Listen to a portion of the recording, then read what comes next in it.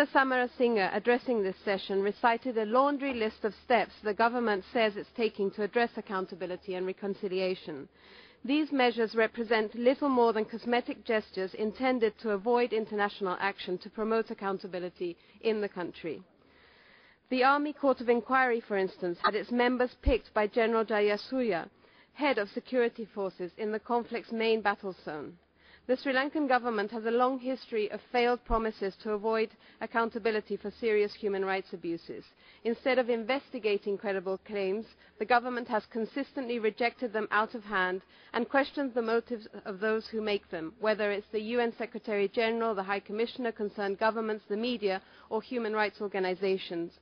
The Sri Lankan government's claims of progress on human rights flies in the face of realities on the ground. Civil society, human rights defenders and journalists critical of the government continue to operate in a climate of fear and repression.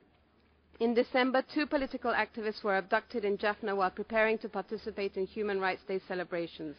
In February, a complainant in a fundamental rights case was abducted 2 days before his case against police was due to be heard.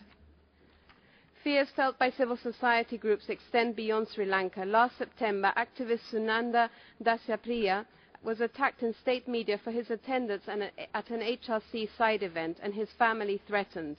In such a climate, several Sri Lankan human rights groups and victims of abuses who planned to come to the HRC session have decided not to attend out of fear.